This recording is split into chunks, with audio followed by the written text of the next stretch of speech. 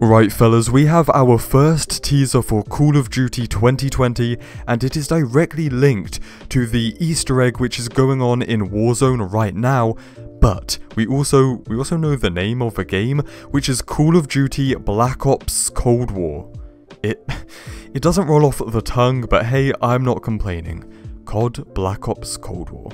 Yeah, alright. So yesterday there was the update to Modern Warfare which unlocked the Easter egg in Warzone, so people can now open the bunkers, but Infinity Ward released the patch notes, and at the end was a little teaser, and wait, just thinking about it, this first teaser came from Infinity Ward, but by the looks of things it is to do with COD 2020.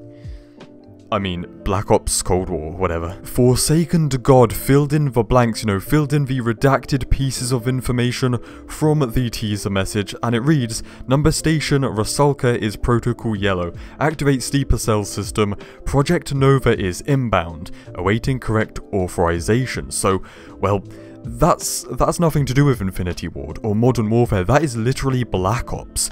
Now he says that this message does come directly from the original Black Ops, and I googled it and I couldn't find anything, so he might be wrong. So this guy could just be BSing, and that message from Infinity Ward is actually just something to do with just the Warzone Easter egg, which we will get into, but if not, it is our first teaser, which directly mentions Nova Gas and the Rusalka, which is the boat, which is like a broadcasting station for the numbers, Mason. That's where the numbers come from, lads. So it's giving us an idea about what Treyarch are going to dive into again in Call of Duty Black Ops Cold War.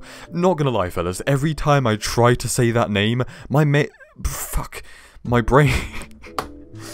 my brain melts, as you witnessed. As for the Warzone Easter egg, I have not done it myself because, to be completely blunt with you, it's not easy to do. You need to find a phone ringing on the map, and there's different locations and it will only be in one per game, and then some Russian fella will speak to you down the phone giving you some numbers, and then you need to access the bunkers. When you access bunker 11, there's a nuke and a big red button, and I don't know what that means. Well, actually yes I do, because there's only one thing a big red button and a nuke is going to do, right?